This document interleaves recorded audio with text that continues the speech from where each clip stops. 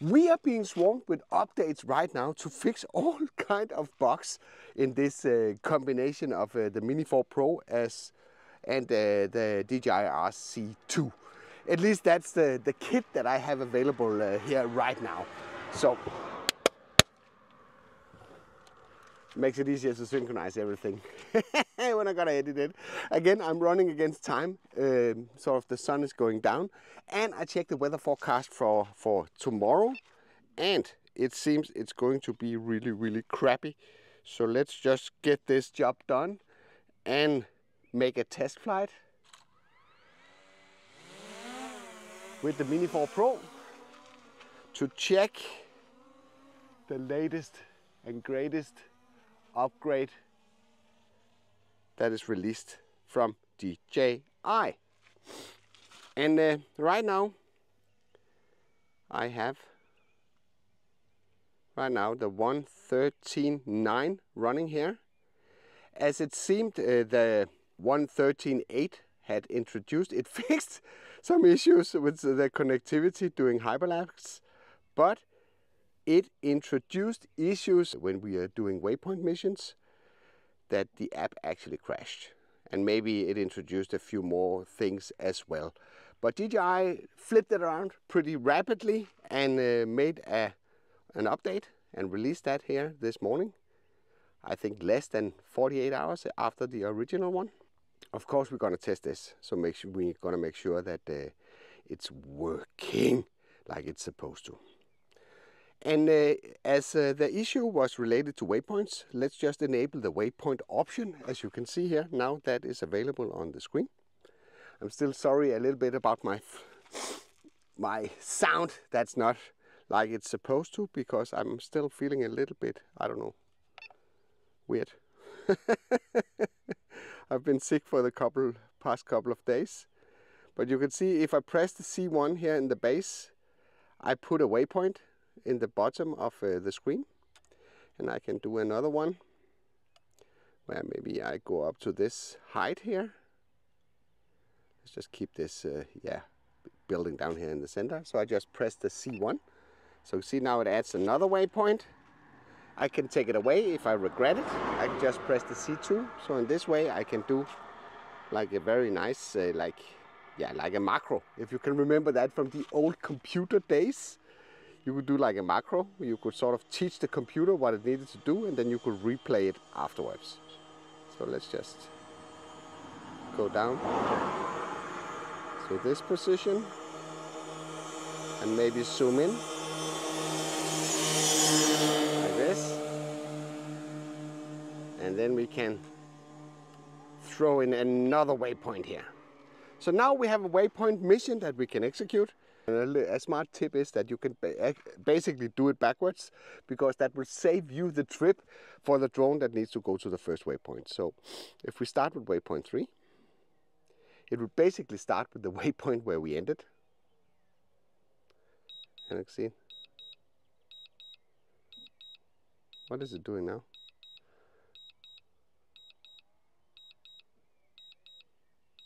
Why is it coming home?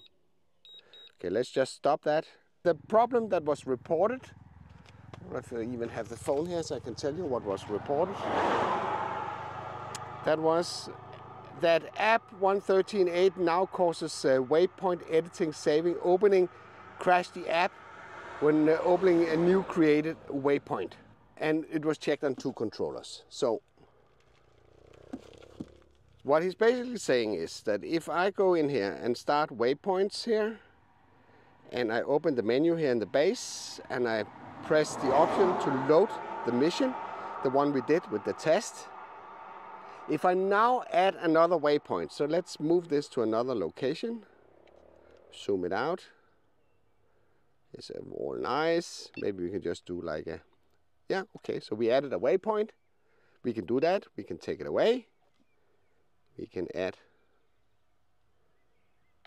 another waypoint here while we're flying. Then we can let it look at where I'm parked. I can add another waypoint.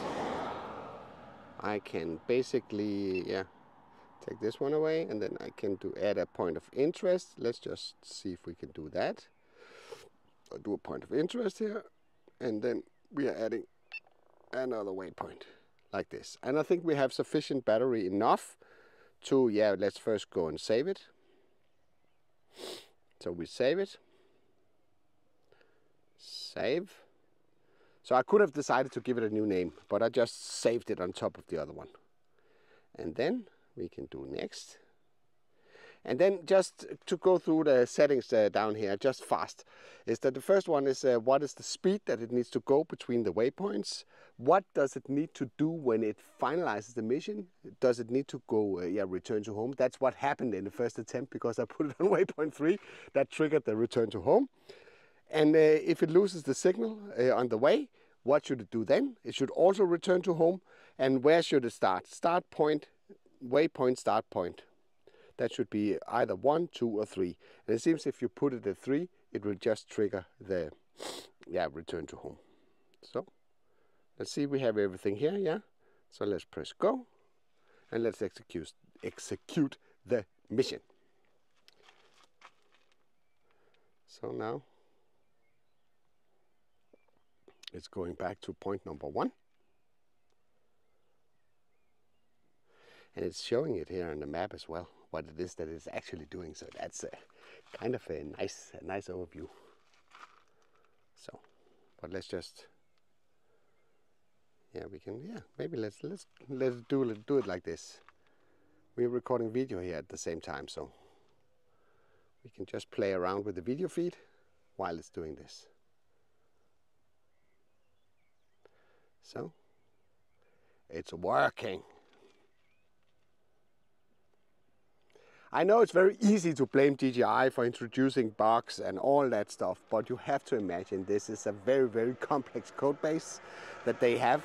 They have to support multiple drones, multiple devices, and it's not an easy task to do a comprehensive test of all of this.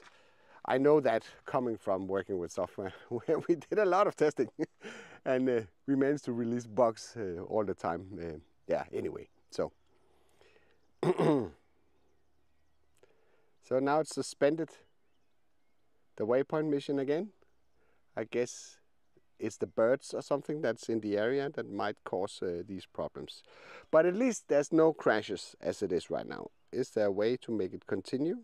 No, there's no way to make it continue. So if I press go here, it will basically go back and start all over again.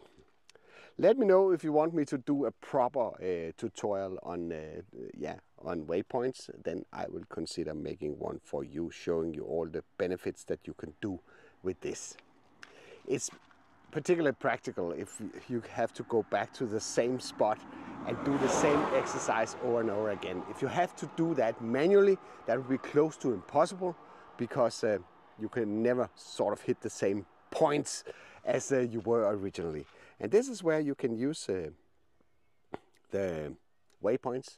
You can record the mission, you can save it, my new house, and then you can maybe do one where you go in the in each section of the year, when in winter time, in spring, in summer, in fall. So you capture all the differences in that way. So that will make that task pretty easy once you have dialed the mission in to the controller. So now that's just for the sake of it, let it finish here. So, and the reason why I'm late to the party is that I had a lot of stuff to be done today with the Mini Drone Club. I kind of need to have everything in place before the beginning of the month, and the program that we have this month is really, really nice.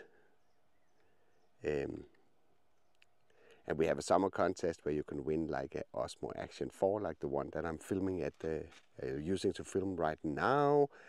We have a lot of shared flights where we go to places and fly. We have this collaboration with this store where you can go out and you can test out equipment and try and fly stuff. Maybe you can bring people to fly stuff. so you don't need to have them use your own and wreck it. So that's a pretty good idea.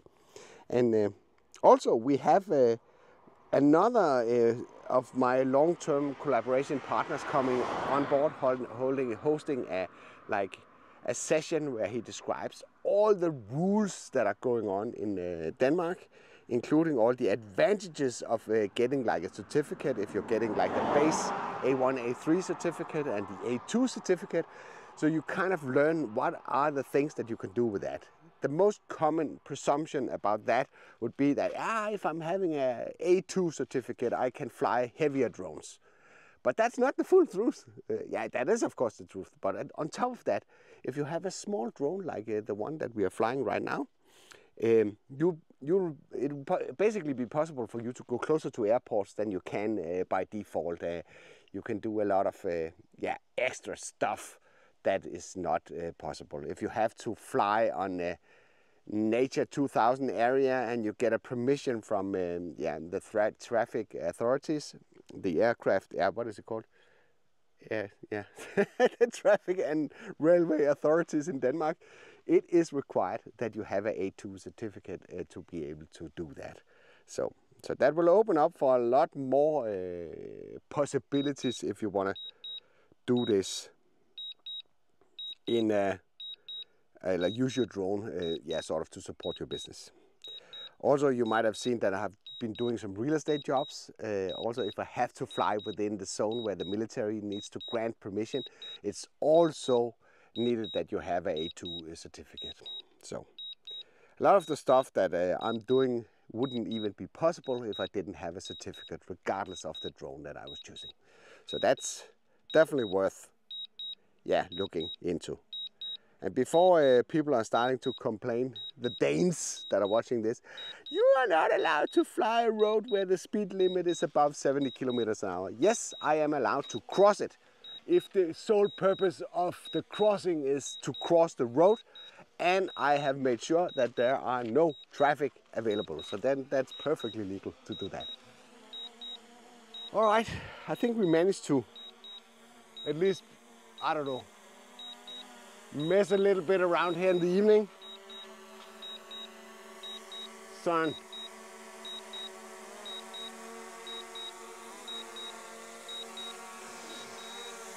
We just take it down by hand. Hello.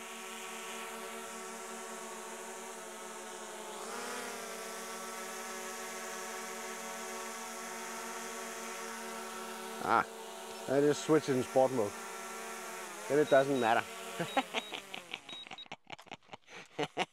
Sometimes I can't make it go down due to the sensors. Then I switch it in sport mode and then hopefully not crash the drone.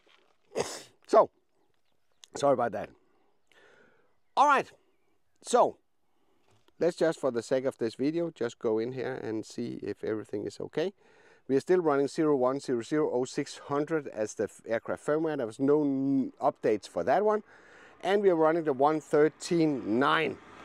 I already knew that, but I just want to show you that this is the one that we are running. And it seems to have fixed the issues that was introduced using waypoints, saving and saving, loading, adding additional waypoints to the waypoints missions. It's definitely not a problem doing that right now. It was kind of funny that the waypoint missions were interrupted on the way. I'm not really sure why that happened. Maybe I can look myself out of that when I'm rewatching the footage when I'm editing it. So let me know if you found anything else that you want me to go out and test. It's really nice to be back on track and make some videos for you guys again. And so let me know in the comments below. Also, if there's other videos that you want me to look into, then feel free to drop some suggestions below. And I hope you liked this video. If you did, then feel free to give it a like. If you didn't like it, feel free to press the dislike button twice. Thank you for watching, and I'll be seeing you around.